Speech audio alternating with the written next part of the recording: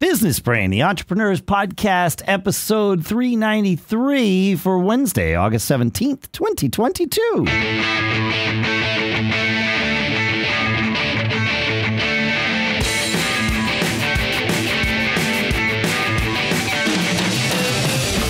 Greetings, folks, and welcome to Business Brain, the show where we use our business brains while we're small businessing and in the rest of our lives. And that's what we do here. That's how we make our lives and hopefully your lives, like together, we make all of our lives better. Sponsors for this episode include Zapier, where you can go to zapier.com/SBS to try Zapier for free, and Tailor Brands, an AI-driven platform for anybody starting a business. You can get 40% off at tailorbrands.com/SBS. We'll talk more about both of those in a minute. For now, and throughout the whole show, I intend to stay here in Durham, New Hampshire. I'm Dave Hamilton. Yeah. And in Lafayette, California, I'll be here all week, all year, hopefully for the next couple of decades. That's right. At least. I'm Shannon Jean. Yeah, man. How's it going out there?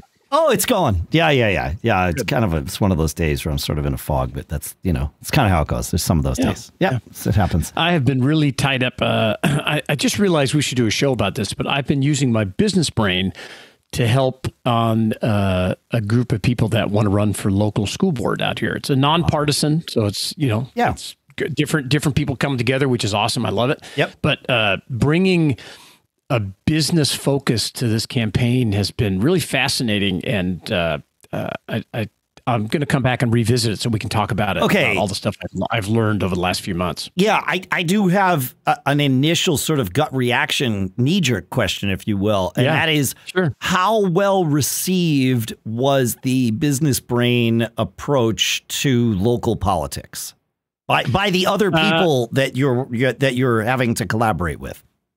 Yeah, so some better than others. Yeah. I know how it would go here, and that's a kind way to start describing my predictions. Yes, some better than others. Yeah. But what I found is what I had to do is ask permission.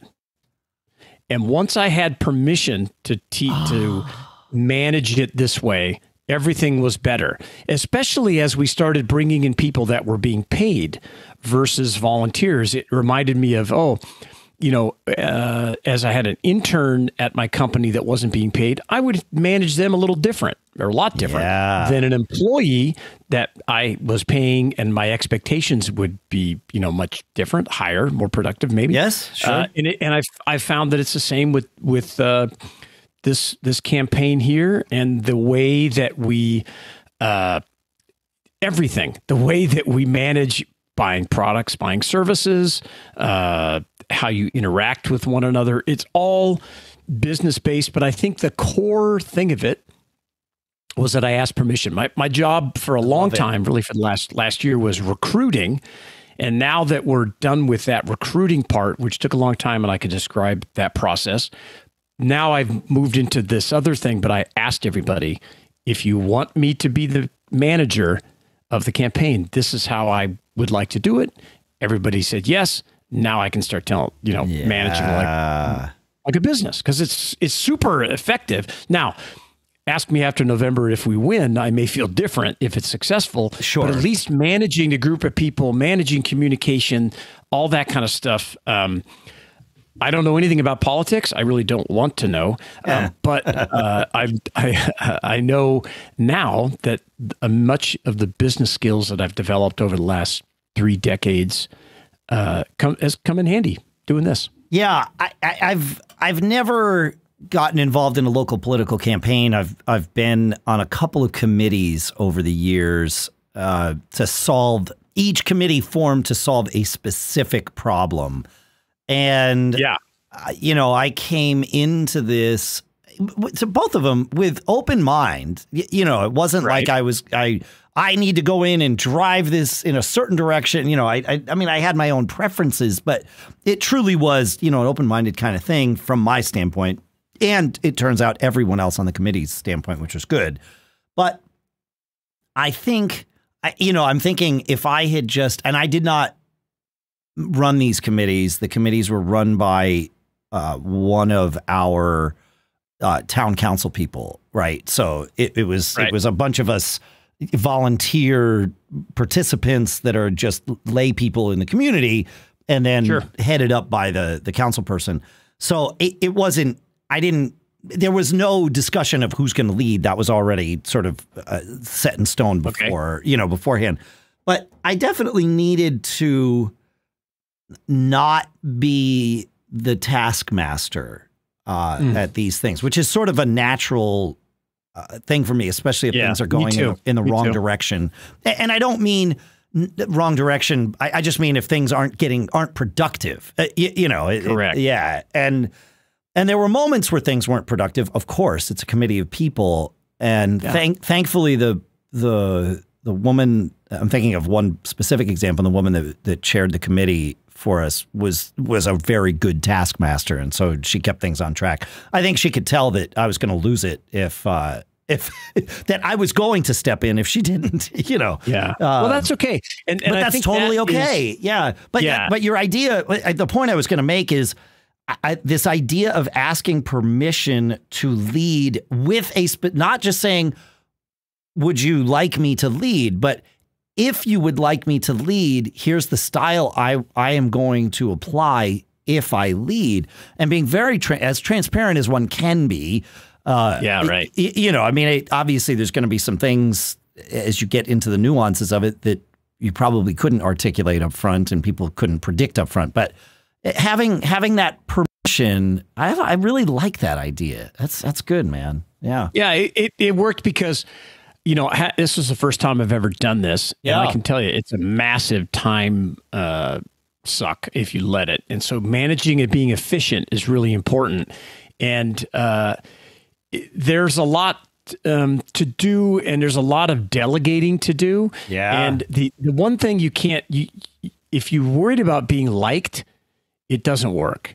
Now, I'm not a candidate, right? I know that I just won't make a good candidate. I think I could probably be good as a board member, but I'm not the best candidate because I speak out too much, I think, and I have a hard time. See, I think so. This is interesting because people have tried to convince me to run for our various local councils. We have a school board that's for our cooperative school district, which is 3 towns, and then we have our town council. And people have encouraged me to run for either or both of those at different times. And I think I could run a very successful campaign, but they would hate me once I got on the board.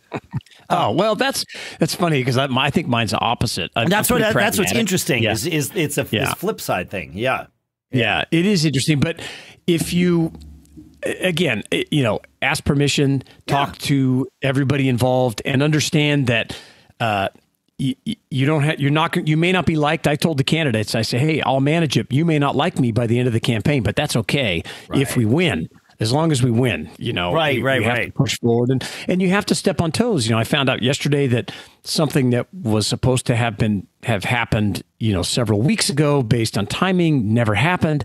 And you have to step in and just say, okay, I'm on it. I'll take care of it, and not be worried that you hurt somebody's feelings, because stuff has to get done if you're going to be successful, just like with your business, the same kind of thing. So this concept of applying your business brain to different topics is really intriguing to me, and I'd like to explore it more. I know next week I'm excited. We're going to do an episode on a shared episode with Gig Gab on your other podcast on using your business brain as a musician. So I'm excited about applying this to different topics, different genres, and seeing where we go with it.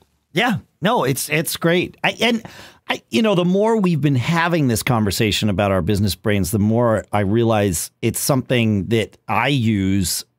It's not a new thing for me to use it outside of my business life. It's just I'm more in tune with using it outside my business life because you and I are talking about it that way. Yes. And so like you with this political campaign, you probably would have run it the same way, regardless of whether we've been talking about this on the show. But here you are. Yeah. That's just the way I think all the time. It's just the way you think. That's right. Yeah. And we're recognizing it here on the show. One of the reasons why we changed the name is just because it's a thought process and you're adapting and embracing a certain framework in your life that's, encompasses all the stuff we've been talking about for the last 7 years. And so, it works. I really think it works. So, hey, if you're trying to grow a business, your time is precious. So imagine if you could streamline those routine operations that eat up your time, like lead management, employee onboarding, or even customer support. That's what's awesome about our sponsor, Zapier. Zapier makes it easy to connect all your apps, automate routine tasks, and streamline your processes, freeing up your time to prioritize customer and client needs. It's the power of automation made possible for everyone. I always talk about Zapier as the glue that holds the internet together.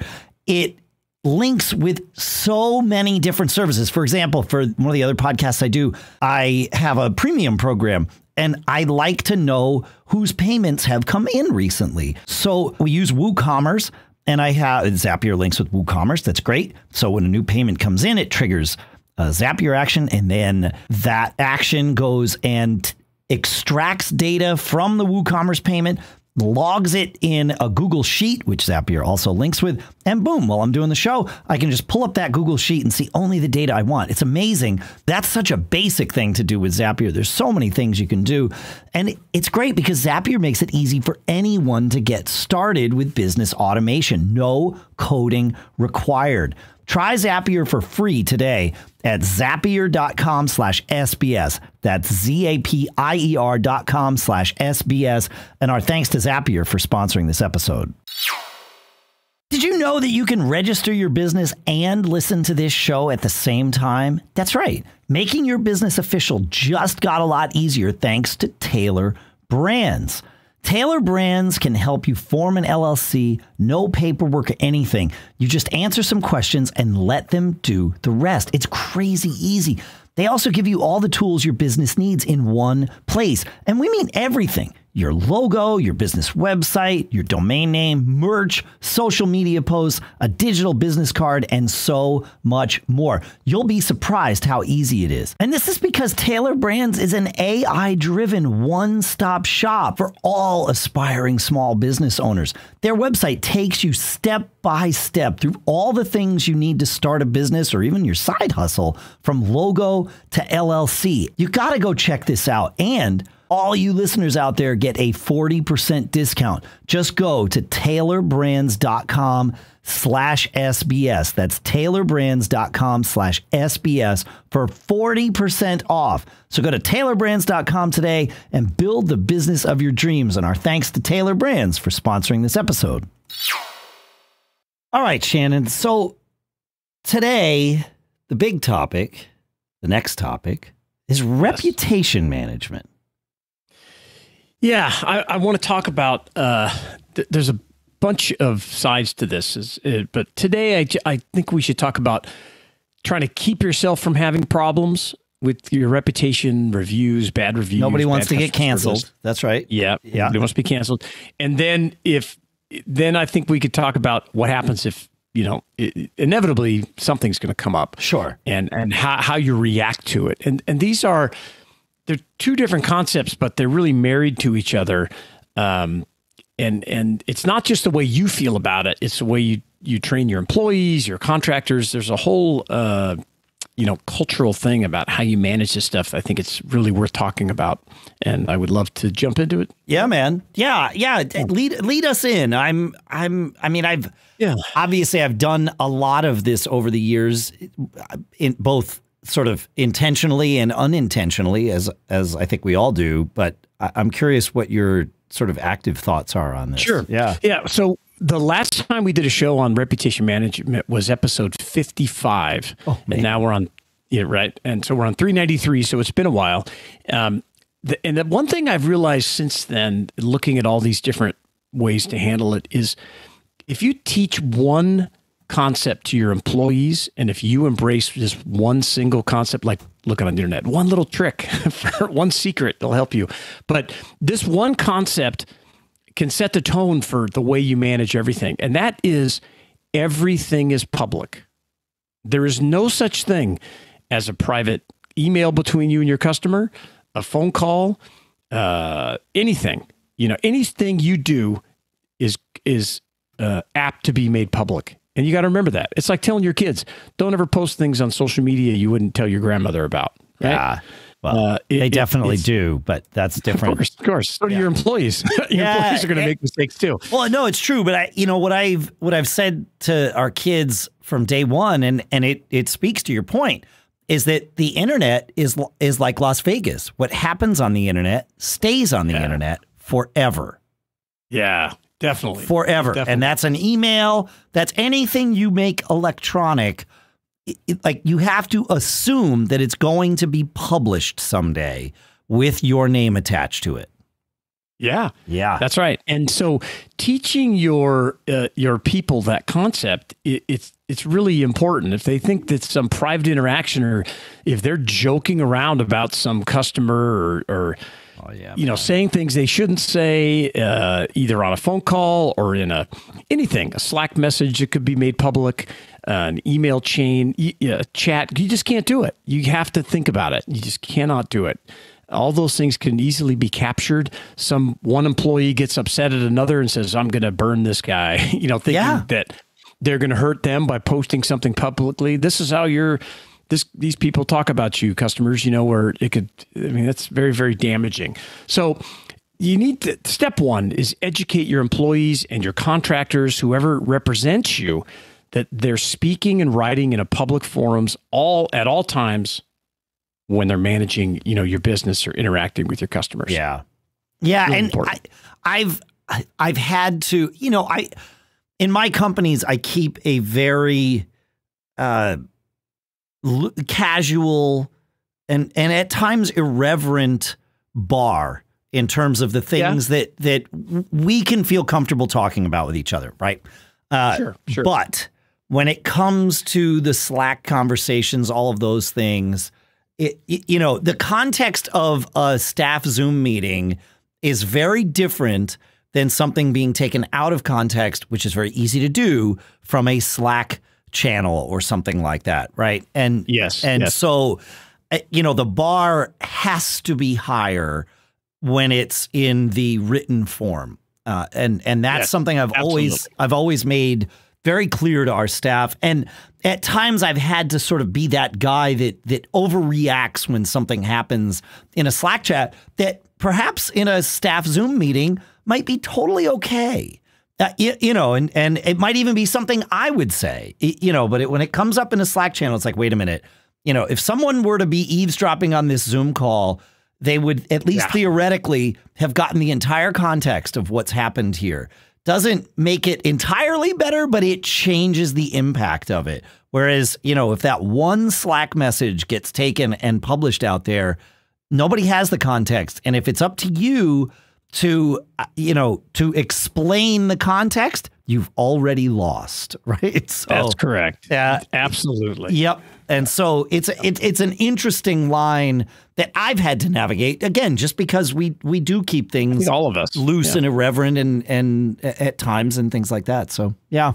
I think it's human nature to complain about your customers. I mean, like business owners complain about employees. It's just the way. Yeah. It's a release valve. It's a release valve, right? There is a thing there though where the release valve is fine, but if you're making everything about your customers or whatever it is negative, that can start to set the tone of your business's culture as well. And you got to be really careful with that, regardless of the venue, even if it is that, looser staff Zoom meeting kind of thing. So, yeah, I agree. The other thing, we've talked about this concept on the show a number of times, but it's worth going back and finding an episode where we talk about the 2 tokens process of customer service. This method that we've discussed, we didn't invent it, but we use it. And you may be using it too and not realizing it. And just really quickly, the way it works is there's only 2 tokens in every customer service and interaction between a customer. The first token is, hey, this is no big deal. And the second token is, oh my gosh, this is it's a huge deal. And if you take the no big deal token, the only other option is for your customer to take the, hey, this is a big deal token, and it's going to be harder to resolve things. So you and your people, your employees, your contractors, you should take I realize what such an inconvenience this is. I know it's a big deal, and I'm here to help get it resolved. The customer typically doesn't have another option. They're going to take the other token that says, hey, I'm so glad, thank you. And it's almost like that relief valve. You've just pushed the button and relieve some of that pressure that the customer, they're ready for a fight. So if you take that other token, it can go a long way to resolving things quickly. Yeah. Teach it. Yeah. A few more things on my before it happens to try to keep it from happening. Give your employees, your contractors enough autonomy to really solve problems.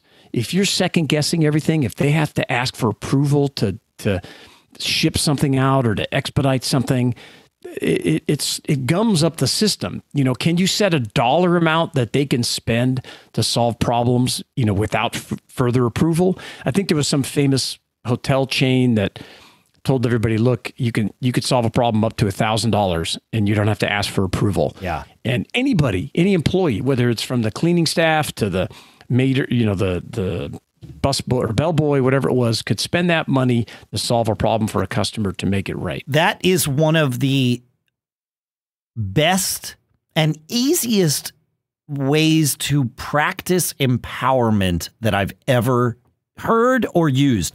And I think it was, maybe it was in our conversation on this show that I first heard about it, but maybe not. I think it was from you that I first heard about it, though it may have predated this show's existence. But we always talk about how we want to empower our employees, we want to empower our teams, and that can be nebulous to put a point on what does that mean, right? But this is a great way to do it, where you are literally putting a point on it and saying, hey, you don't have to call me if you can solve this problem for that person for whatever the number is. If it's $1,000, if it's $200, if it's $100, 50, could be $50. Yeah, right. Whatever it is. But if you can do it within these parameters, then please feel free. If you think it's appropriate, you have the freedom to do that, and you're not going to get yelled at. Now, it might become a coachable moment as to, okay, well, you solved it this way. Maybe are there other ways that it could have been solved? Oh, yeah. Right. You can critique it. Yes. Of course. If you don't agree with it, you can critique it and show different examples, but you want to back up your employee that took the initiative to do it. Absolutely. And because everybody is watching you to see how you respond as a business owner to those things, right? Right. It's super. If you're struggling like I was with finding ways of empowering your employees, it's so easy. And pick the number that works for your business, but it will save you money in the end. Yeah, for us it was always it will save you money. I'm going to talk about that too in a few minutes, but for us in my business with parts and repair things, oftentimes it was just shipping. Something happened and somebody wanted to upgrade shipping. And, eventually I was just like, oh, look, as long as it's not over, $50, if you have to resolve that problem, go ahead, just upgrade your shipping to get things out of there. So however it's applied to your unique business, do it, because you'll have less headaches and you can focus on growth and building your company, right?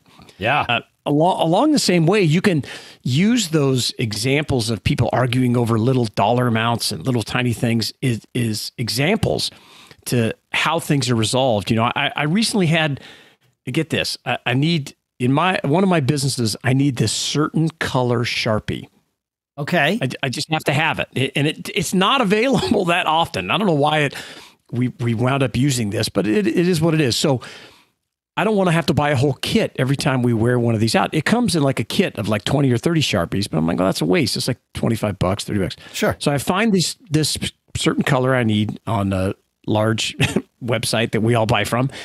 And it was like $8. It's a total ripoff, but I was like, yeah, great. I'll get it here. I'll buy it. I get it, go to grab it, check it out. It's dry. It doesn't work. So yeah, totally sucks. So I get online and I go back to return, and they're just hassling me about this return. And I finally go back to the guy and I said, "You're buying a poor review for $8. Is that the way you want to spend your money?" Oh, right?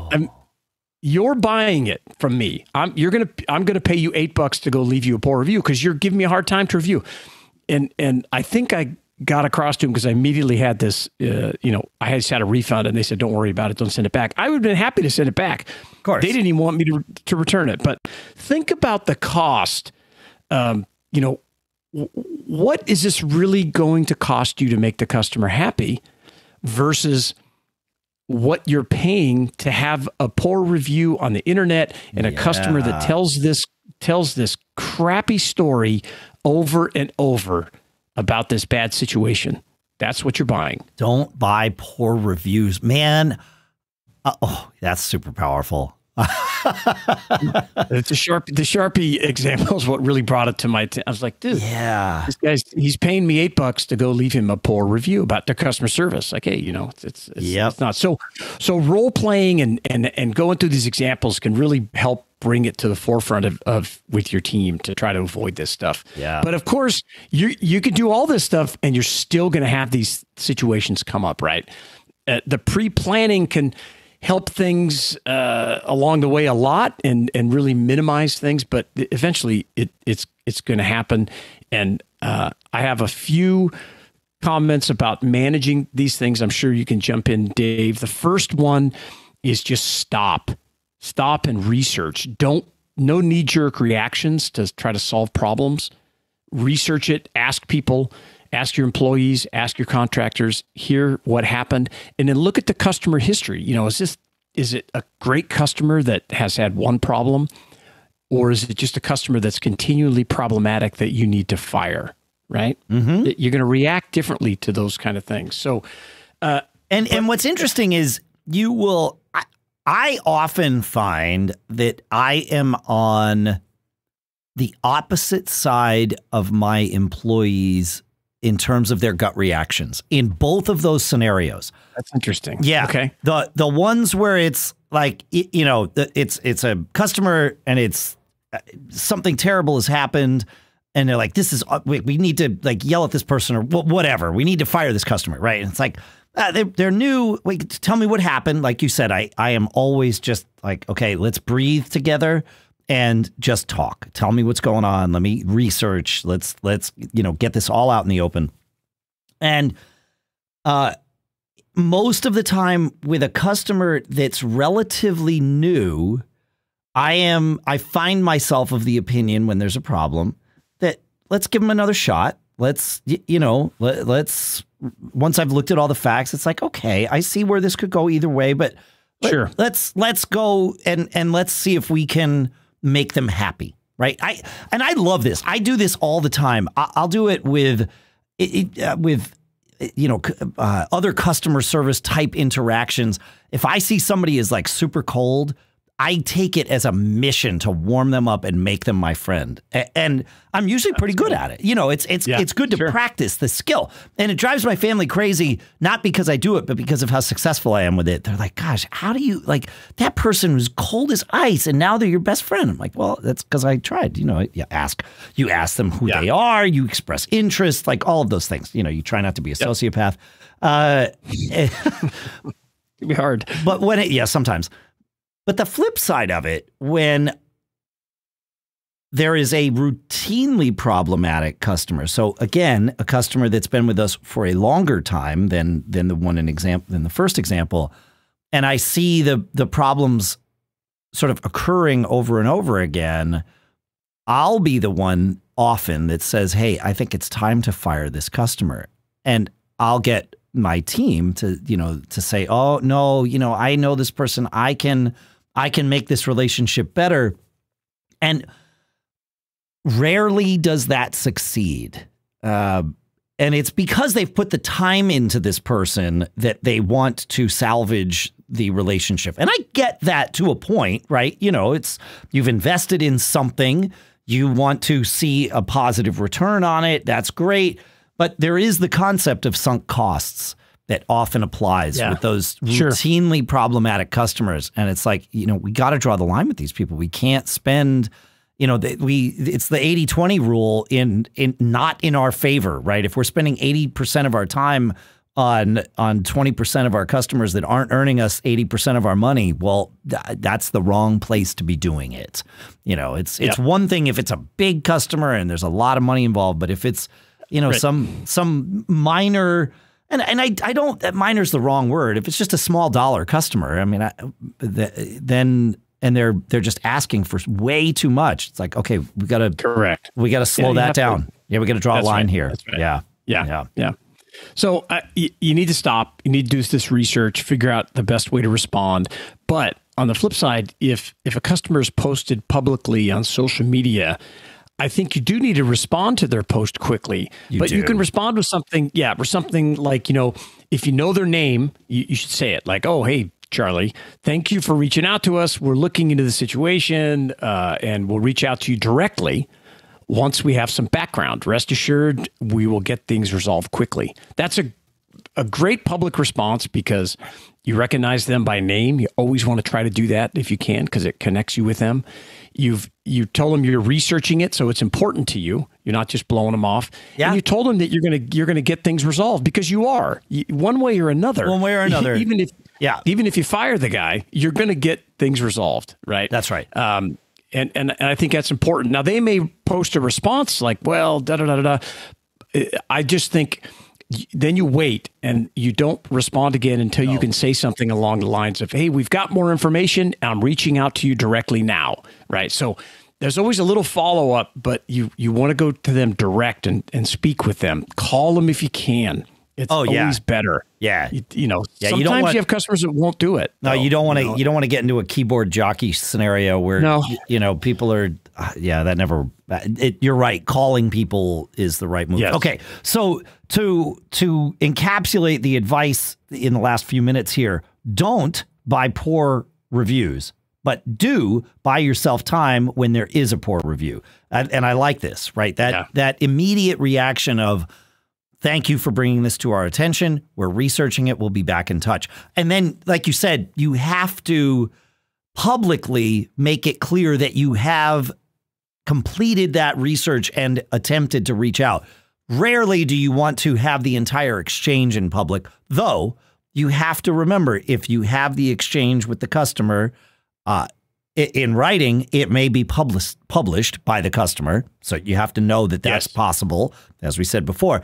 And arguably worse, but usually better, if you have the conversation on the phone and the customer is not happy, they will then be relating that in their own words, probably making themselves look like the victim, even if that's not the case. Sometimes it is the case. Sometimes the customer is the victim. And sometimes, it's obviously not the goal of any business, but sometimes it is it's a bad fit between a business and a customer. And I've certainly been on both sides of that throughout my life, as I'm sure we all have. Yeah. All right. So before I tell you what I think is the most powerful sentence you can ever say to a customer when you have a problem, let me tell you the three words never to mention if you can avoid it and teach your people not to. Okay. Don't mention policies, terms, conditions. People hate those words and their hackles get up. We bristle with anger when we hear that because people take those as excuses. Even if of course, you're going to have policies, terms, conditions, but you can't rely on them that are magically going to solve these problems. It's empathy with the customer, speaking with them as a human, using their name, all these things we've just talked about. That's how you're going to solve problems. Don't say policies, terms, conditions. Get those things out of your vernacular. Get them off your website. Just talk them like I know you have an attorney probably telling you don't listen to this guy, but you want to give unbelievable customer service and be successful. Get rid of those three words. Yeah. I agree. It's funny you mention it. I mean, the only time that I have had success employing those words, and maybe this is, several levels up, is when I've said, look, we have a policy that says I can't do what you need me to do, but let me talk with the team and see if I can make that happen for you. Now, I will never say that to a customer unless I already know that I can bend that policy. Yes. right? That's the us and them trick. That's right? That's correct. Yes. So, and I was going to ask you this question because I've used this before. Excuse me, and it can be tricky.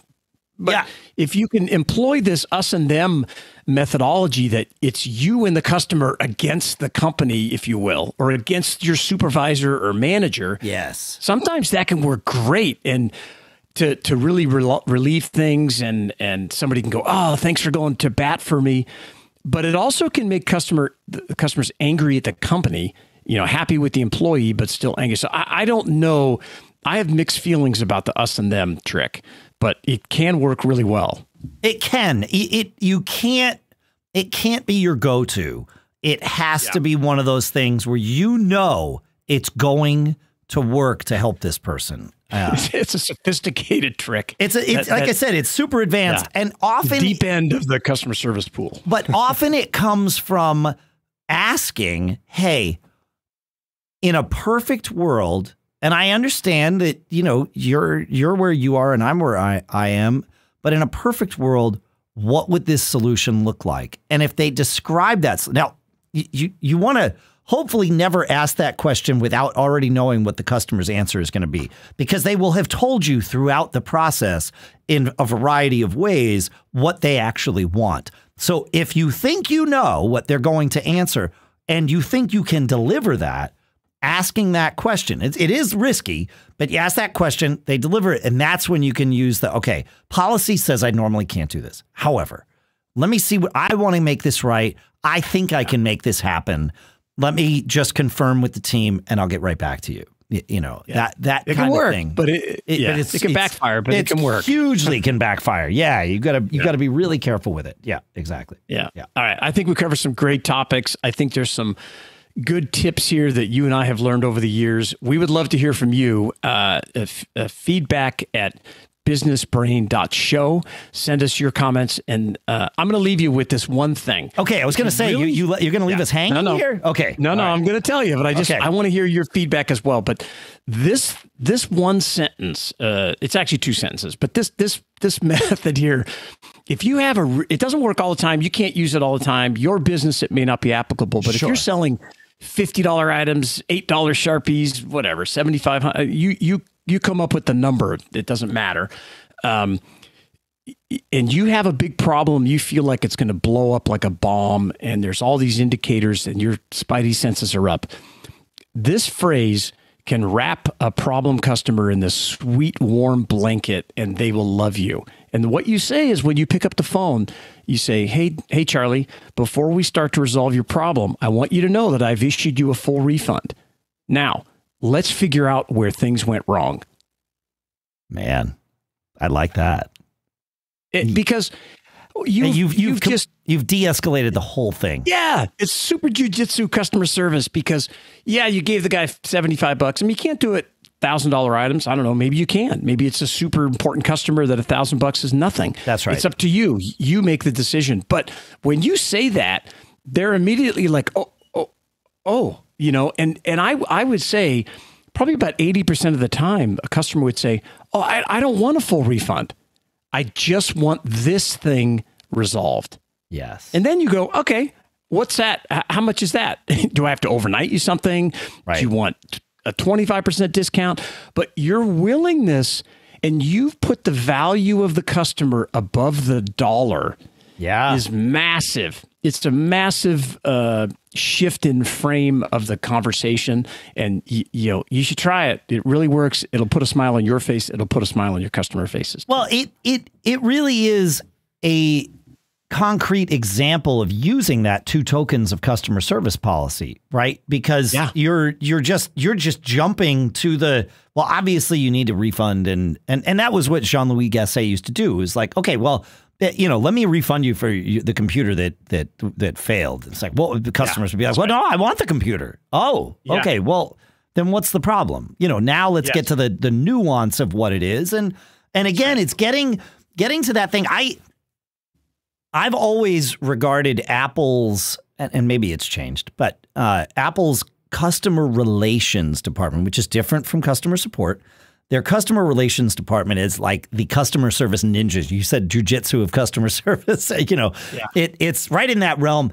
And I've been on the phone with them when I've had major issues with a piece of technology. You usually don't get to them first. You deal with support first. Yep. They try to solve your problem. When it's unsolvable and it's clear that it's an Apple issue, that's when you can get to customer relations. It used to be a little easier. You used to just call and ask, but that's not how it works anymore. But oftentimes, they will either offer a solution that's obviously what you want, or I've had them ask me, what would it take to resolve this for you? Ask me and let me see if I can do that for you. And I remember one time I said, well, I'd like this computer replaced. And they said, that seems fair. Let's start that process. And cool. It was like, okay, this is interesting. Like they wouldn't, in that particular scenario, they weren't offering it, but they did essentially put a blank check on the table and say, write this, and as long as it's realistic, I'm going to sign it, and that's what happened. And I was very happy with the outcome. So success for them, right? Yes. So and you build when you when there's a problem and you resolve it quickly and handle things like this, like we've been talking about the last 40 minutes or so, that customer is very loyal to you, much more loyal to you than somebody who just bought something and went on their merry way. That person knows that, man, you know what? I'm going to buy from them again because they fixed this, and it's an opportunity to really earn trust. So you could, shift your whole mantra of customer service of like, man, here's a chance to create the most loyal, best customers we could possibly have, and get your customer service people to embrace that concept. And like, you're the heroes. You are the ones that build the foundation of our awesome customer base right here. And you can really go some places with it and change it from, oh man, we hear complaints all day long and it's just a nightmare and this, that, and the other thing. So I would challenge you to come up with these, use some of these creative ways and come up with your own. But I would also challenge you to come back and share them with us, either at the email address I just mentioned a few minutes ago, or at businessbrain.show/Facebook. Come share them in the support group. Absolutely. I'd love to hear from you. I'm gonna revise the first bit of advice that I had encapsulated earlier. Don't buy poor reviews. Do buy customer loyalty. There you go. I like it. Right? So yeah, it's awesome. Yeah. Thanks for listening, folks. Thanks for hanging out with us. As he said, feedback at businessshow.co. Make sure you check out our sponsors, Zapier.com/SBS, TaylorBrands.com/SBS. Thanks for hanging out with us. We'll see you next week, and keep living that charmed life.